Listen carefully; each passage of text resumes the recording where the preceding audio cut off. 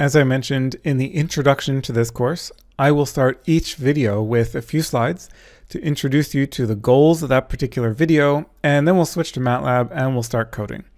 So the goal of this particular video is to import the data and then convert the data from a matrix of cells to a matrix of numbers. Now, when we first import the data, we will see that the data are organized as a structure with several fields. So the data is called data, and that's one variable. It's a structure, and it contains these 4 fields. In particular, we are most interested in this field called events. So this field is 3-dimensional. It's a cell array, so it's a matrix of cells. And the dimensions correspond to neurons, stimulus orientations, and repetitions. So the researchers here identified 106 cells from this 10 by 10 recording array. And there were 12 stimulus orientations, and each stimulus was presented 200 times. Okay, and here you can see I'm just slicing a little bit of this data. So we're just indexing the data to have a little bit of a glance at what these data look like. So you can see that each element is its own cell. You can see cells in Matlab are indicated by curly brackets. Now, each of these cells contains numbers and a different number of numbers. And these correspond to the timing of the action potentials in each of those trials. So this particular cell, there's one number in here. So that means that this was neuron 1 and stimulus orientation 1 and trial 1. And this neuron emitted exactly 1 action potential at 0.41 seconds. And then in this case, we see that the neuron emitted 5 action potentials. Now, in certain kinds of analyses, you want to know the exact timing of each action potential. But here, for our purposes, we don't care about the timing. What we care about is the number of action potentials in each trial. So therefore, what we want to do is convert this data matrix from a cell, matrix of cells, into a matrix of numbers. So the result of this video is going to be a variable that's called total spike count. You can see it's the same size as our cell array here, except this is a matrix of cells, this is a matrix of numbers, or double precision numbers. And the numbers here correspond to the number of action potentials in each trial. So that's actually just the total number of numbers within the cell.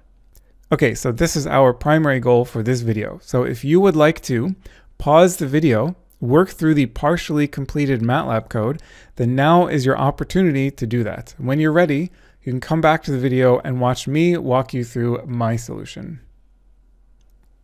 There are several ways to import data into Matlab. And right now I'm going to show you 2 ways to import data. So one way is through the menu options here. So we click Home and Import Data. And that opens up this window here. You can select the data set, so the mat file that you want to import. That will open up a second dialog box that looks like this. And this basically gives you a list of all the variables inside that data set. And if you don't want to, if you want to import only some of them, you can uncheck certain variables. In this case, we want to import all of the data. So now we'll click Finish. And now we can type whos, inspect the workspace, and you can see that we have this variable here called data. It is a structure, and we can just type data and enter to see all of the fields in this structure, just like what I showed in the slides. Now, importing data manually like this is okay if you only need to import data once in a while, or if you're just testing something. But when you're writing scripts, when you're writing code, then it's a better idea to have the data importing be written in the script as code like this, so it's automated. Now, this line of code is going to produce an error if you are not in the same directory as the data file, or if the data file is not in the Matlab path. So if you get an error message when you try to load in these data, then you can check that the Matlab current working directory is the same as where you stored that data file. Okay, so now let's start converting. So before we do the data conversion, we need to initialize a data matrix. So we are going to initialize this matrix with zeros. So it's going to start off as being a matrix of all zeros, and then we're going to populate that matrix with the data, as I showed in the slides. Okay, so what I'm doing here is using the size function to tell me the number of neurons, the number of gradings, and the number of trials that are contained in this data set. Now, on the one hand, we have these numbers right here. So you could say, well, let's just write that this zeros matrix could be 106 by 12 by 200. And this does work for this particular data file, but a different data file is going to have a different number of trials or a different number of neurons. So therefore, it's better to soft code this. So we just read out the size of the data file, the data matrix that we need. And then I'm actually even just going to copy and paste this directly into here. So now this code is going to work. It's going to produce a zeros matrix of the correct size, regardless of the size of the original data that we load in. Okay, so now we have our data matrix, and here what we have is a triple for loop. It's a lot of for loops.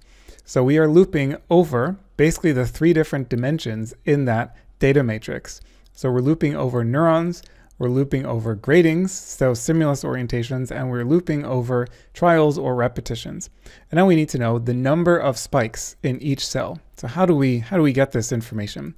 Let's start by just looking at one of these cell arrays. So we type data.events, and then let's look at the first neuron, and how about the 4th stimulus orientation, and maybe the 9th trial.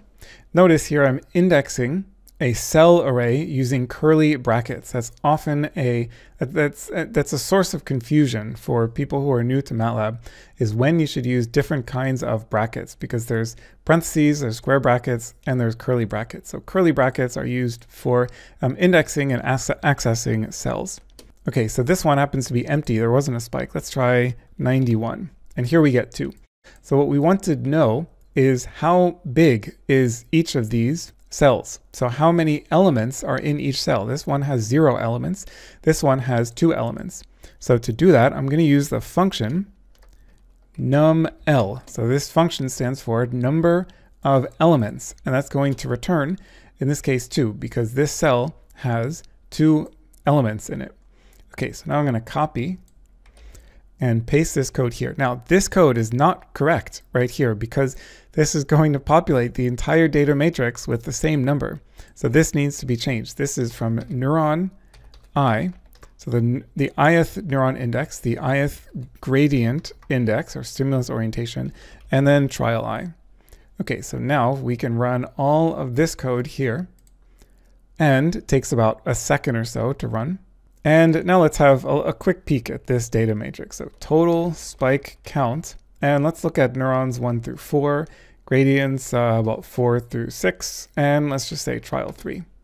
Okay, so there, I just wanted to have a look at this just to make sure that we're not getting the matrix of all zeros, that would indicate that something went wrong. Or if these are all NANs, that would also mean that there was a problem with our code somehow. Now, for loops are fine. There's nothing really wrong with for loops, but for loops do have a couple of disadvantages. They can slow down your code, and they can also make it easier to make mistakes. So whenever possible, you should look at your for loops and think about whether it's possible to reduce the number of for loops through vectorization. You will see several examples of this throughout the course. Now I'm going to introduce you to one method that we can use to replace this triple for loop, and that is using the cellFun function. So this function, cellFun, allows us to apply a particular function to a cell. So the function that we want to apply is length. I could have also used length here instead of numL, but I'm just giving you a little bit of diversity here. So length, we want to apply the function length to the data matrix data.events. So what this is going to return is a matrix that tells me the length of each cell in this array here. So let's have a look at this.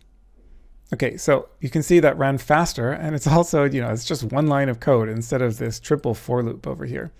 Okay, now how do we know that this is the same matrix, that this is the same data, the same result as this, the result of this triple for loop? Well, you can just take my word for it, but I don't recommend that. We're going to check that these two are the same matrices in 2 ways. First of all, we're going to check their sizes, make sure that these are the same size. So they are the same size, which is good. That doesn't prove that they have the same elements, the same content, but that's a start. And then the next thing I'm going to do is subtract one matrix from the other. So the logic is that If matrix A equals matrix B, then matrix A minus B equals 0. So subtract these two, and I expect that this difference matrix is all zeros.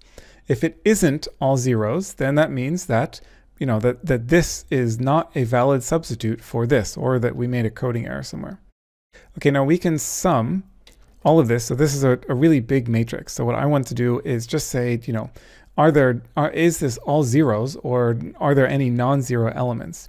Now we can just write this here in sum, but this is going to sum over the rows. So this is going to be like a really big result. It's kind of hard to look at, although you can see that there's a lot of zeros here.